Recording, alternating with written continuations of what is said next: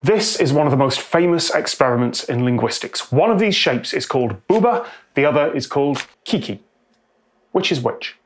This was invented in 1929 using slightly different words, and it's been refined over time. For most people, the pointy shape is Kiki and the rounded shape is Bouba. The majority of studies, wow, that is a lot of citations. The majority of studies find that pointy shapes are more associated with unvoiced plosives and front vowels, so ta, pi, ka. And round shapes are associated more with voiced plosives, nasals, and back vowels, so bu, ge, no. Okay, but that's just English, right? We have words like point and balloon. Maybe we're just copying associations from words that we already know. One of the founders of modern linguistics has an entire theory named after him about there being no relation between the form of a word and what it represents. But there is a study where English speakers were given pairs of words in a language from Peru.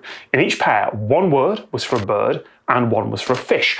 And the English speakers, who didn't know the language, who knew nothing even close to the language, they could sort those words into birds and fish a little bit better than chance. Not well, but out of hundreds of people answering thousands of questions, they got 58% right. That is a statistically significant result. And there's another study where Hebrew speakers were given pairs of Chinese characters with opposite definitions, and then they were asked to match up the characters and what they meant.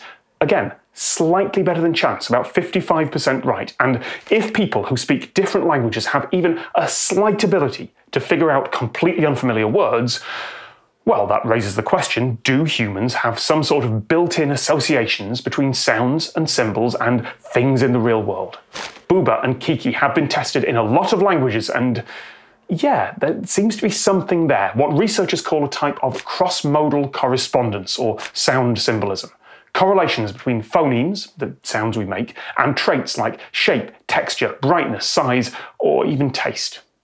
Maybe that's down to cross-activation between brain regions. Researchers into synesthesia have spent a long time on that. Or it could be repeated association. An elephant makes a deeper sound than a mouse. A large dog usually barks lower and longer than a small dog. If you shout into a big round cave, it'll reflect back deep, round, resonating tones. Shout into a tiny cave with a lot of sharp angles in it, and you'll hear higher, sharper tones. Something that is brittle is more likely to make a sharp k sound, something like Kiki when you hit it or break it or shatter it. Something soft and round is more likely to make a noise like Bouba. I need to stress, this is one theory from a couple of papers. Don't take this as gospel. It is right to be skeptical about that. Plus, it doesn't always work. A paper from 1975 shows the results of a Bouba-Kiki style test on Songhai speakers in Papua New Guinea, where the results were like they were picking at random. No preference. And in 2017, another test on Shuba speakers in Nepal. Again, no preference. The likely reason is that the nonsense words they chose could not exist in those languages. It'd be like giving English speakers a test to choose between ngoba and tlet. You can't start a word with or tl in English, so the choice doesn't make sense. The frustrating thing is, there isn't much data on the failures. Researchers often don't publish the negative results, and besides, it's very difficult and very expensive to give linguistic tests to people who've never been exposed to any of the major world languages. But according to all those studies, that Bouba-Kiki distinction is true for most people. There may be a link between some sounds and some real-world properties, and that may be why English speakers were able to distinguish birds and fish in that Peruvian language. The birds' names had more high, front, non-rounded vowels, e and e. They had more sharp sounds.